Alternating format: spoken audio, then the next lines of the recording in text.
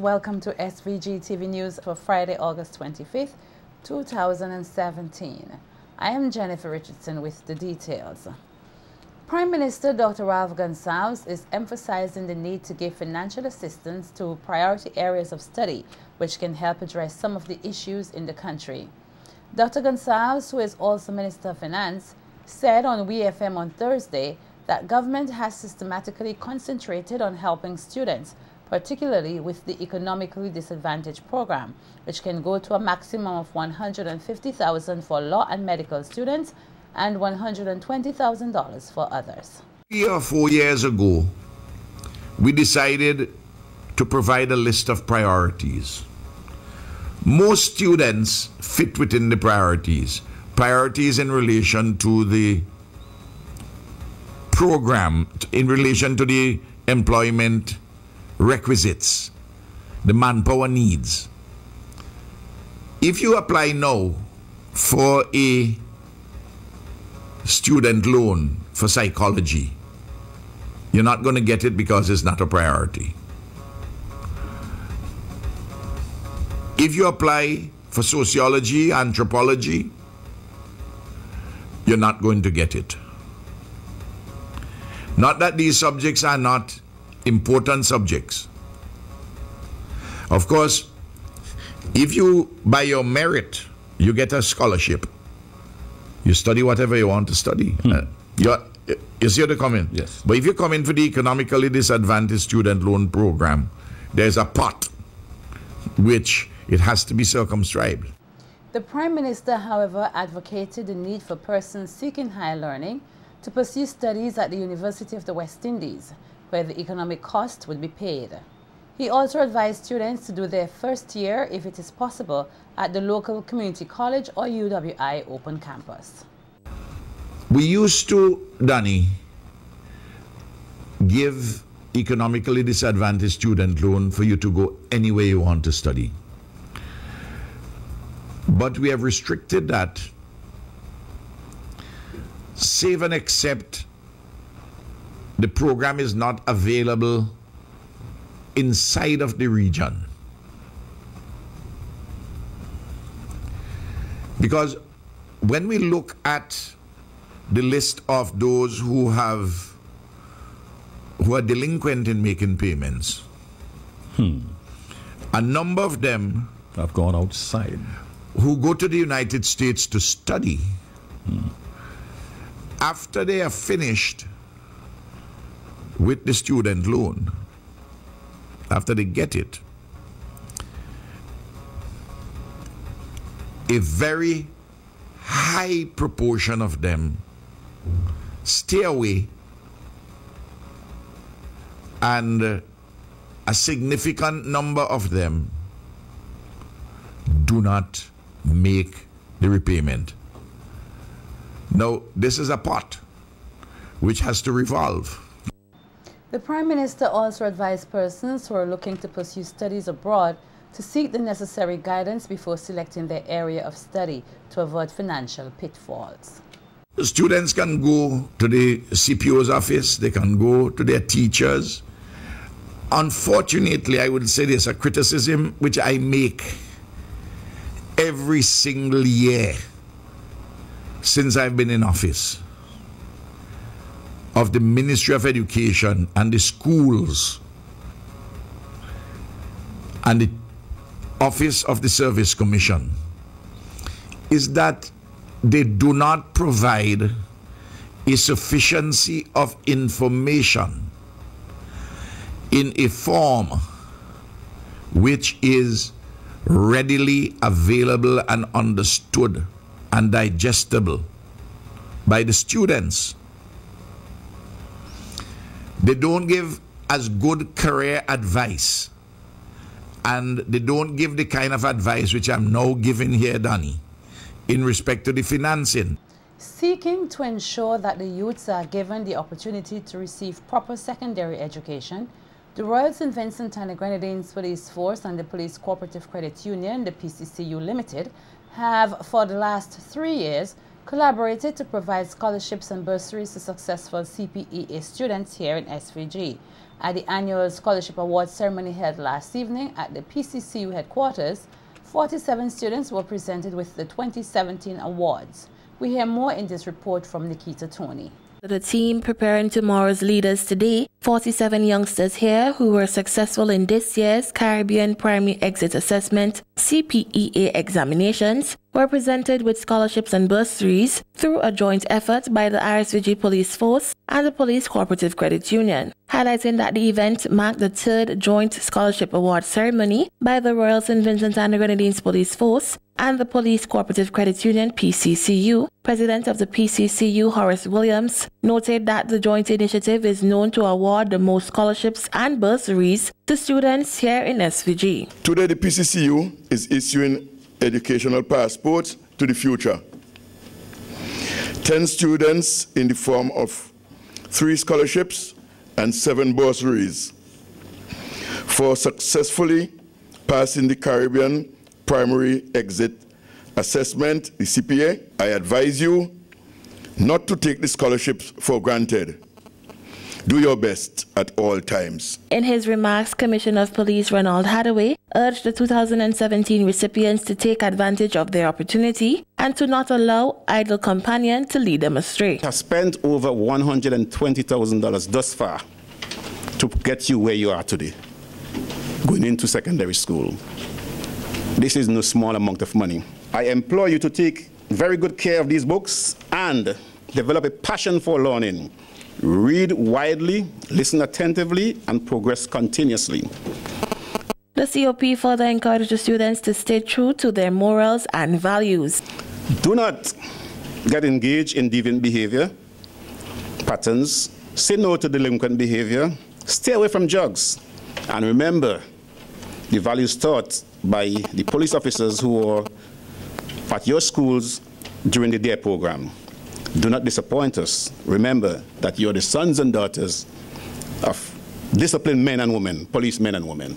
Delivering the featured address, Crown Counsel in the Office of the Director of Public Prosecutions, DPP, Sigilla McDowell, advised the recipients to always aim to look, sound, and be successful as they go forward on their new educational journey. In this first class, it is not reserved for people who are rich, because I am not. You are not. It is reserved for people who are rich in ideas, not rich with money. So once you have good ideas, once you have a vision of success, by all means, first class is yours. Take advantage of every opportunity that would come through your secondary education. 37 of the students were awarded scholarships through the RSVG Police Force, while the other 10 recipients received scholarships and bursaries from the PCCU. Nikita Tony reporting for SVG-TV News. Parents here have been urged to pay close attention to the lyrics and overall music that their children listen to. The call comes from bandmaster of the RSVG Police Band, Daniel Hall, during his address at the 9th Annual Police Band Summer Program graduation ceremony earlier this week. Noting that music is used to portray various messages and ideas, Hall said parents have the responsibility to ensure that their children are being uplifted by the music they listen to.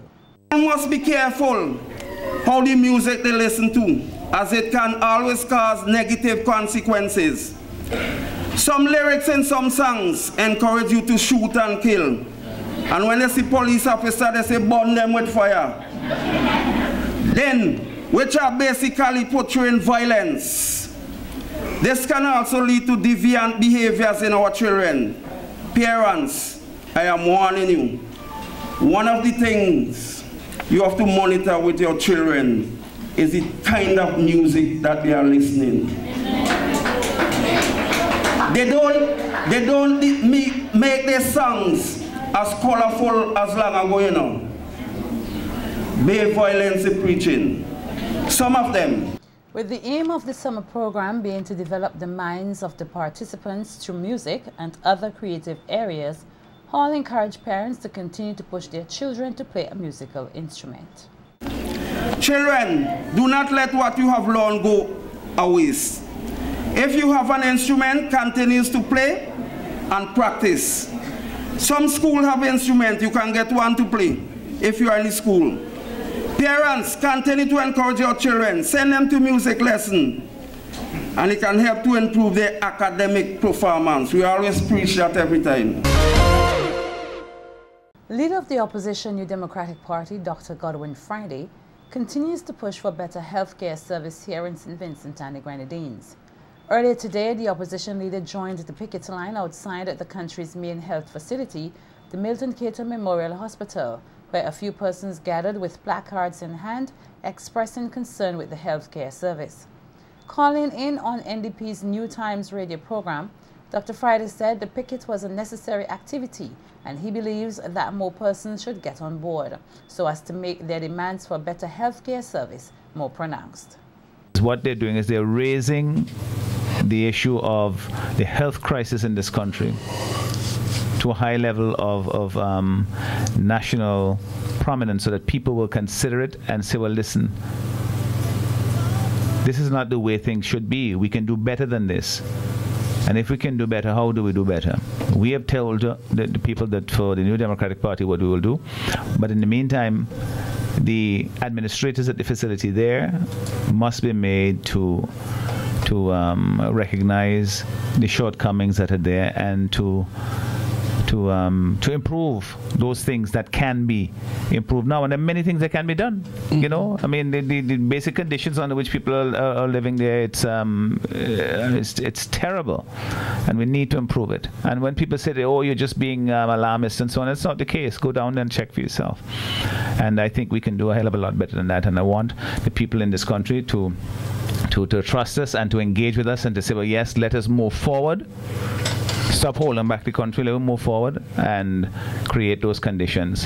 Dr. Friday stressed further that the people elected the government to bring about change and development, and that it is a task the NDP is fully ready to take on. Without security in the country, I saw this before, the government, they provide security for the people.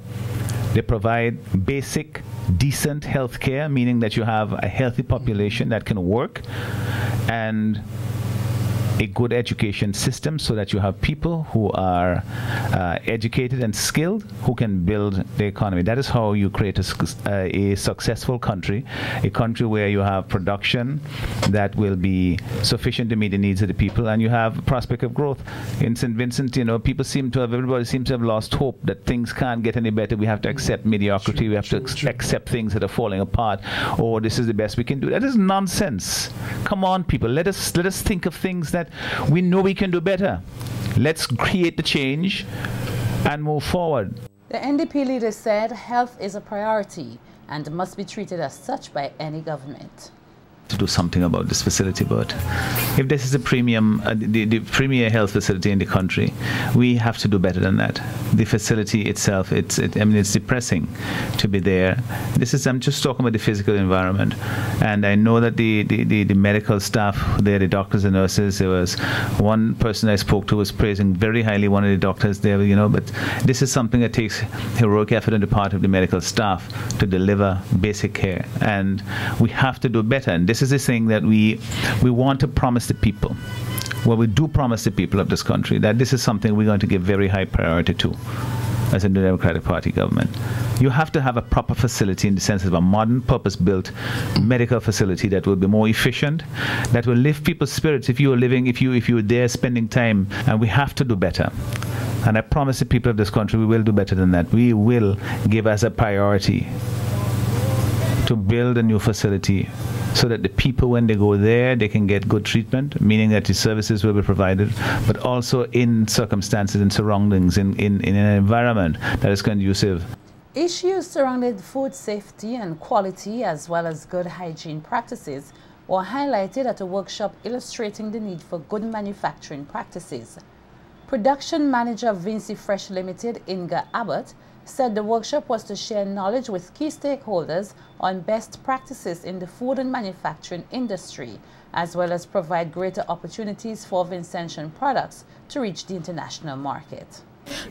We are currently hosting the workshop on best manufacturing practices, or GMP, good manufacturing practices, and we did say yes when the idea was pitched to us, because we're currently on the implementation phase of our HACCP, and this is definitely going to help us move towards getting our products more on the international market and enabling our production assistants to understand more in depth the reason why we push and we implement certain stages that we are at currently on the floor.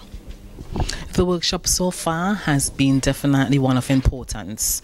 It is enabling us to go further in depth as to why certain steps and procedures are followed and why we do certain things to take us more geared towards an international market, but really for our local people to understand and to know the importance of personal hygiene, receiving good fresh raw material in certain conditions, as well as the importance of keeping records.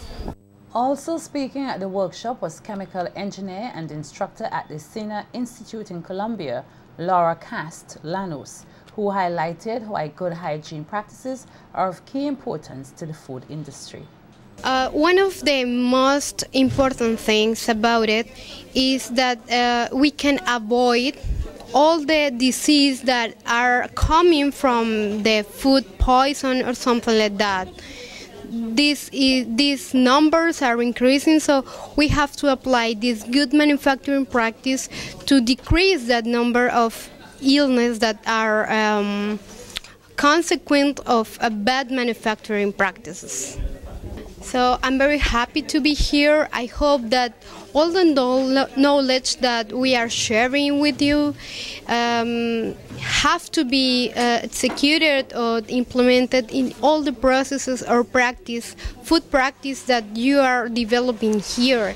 It's very important to do the first steps to get like better processes, better quality in all the food processing. Meanwhile, senior clerk at the Adult Continuing Education Unit, Latoya Grant, spoke on some of the courses already conducted and others in the pipeline. This week is Good Manufacturing Practices in October 16 to 22nd, that's the tentative date, that is the dried fruits course. And then sometime next year, we're hoping to have the fine chocolate course. The last two courses are highly anticipated courses. A lot of persons are interested in them already. So I'm just using this opportunity as well to encourage Vincentians, persons who have agro-processing backgrounds, who are actually involved in agro-processing, especially small business owners, to come and register at Adult and Continuing Education at 457-1504 to be a part of any one of these courses. They will benefit you in the long run. Vincentians are being encouraged to adopt good hygienic practices to avoid being contaminated with the bacteria which causes conjunctivitis, commonly known as red eye. A release from the Ministry of Health stated that so far, SVG has recorded 294 cases of the infection and has appealed to the public to adhere to various hygienic practices, which will go a long way in reducing infection. Conjunctivitis creates symptoms such as redness, itchiness, production of excessive tears, as well as creates a clear or yellow discharge which causes the eyelids to stick together, as well as swelling of the eyes. To avoid catching the bacteria, persons are advised to keep unwashed hands from the face and eyes, as well as to wash hands often with soap and warm water, or alternatively, utilize alcohol-based hand sanitizer. It also recommends that one should disinfect frequently touched surfaces such as doorknobs, countertops, and shared spaces. Efforts continue to be made here to raise awareness and further advocate for persons living with disabilities. Voice of the Disabled, a non-profit organization, is seeking to do just that. The organization, which was formed in late 2016, will be launched this Saturday, August 26th at the Connery Learning Resource Center under the theme, "Where there is no vision, the people will perish." The launch event will commence at 2:30 p.m.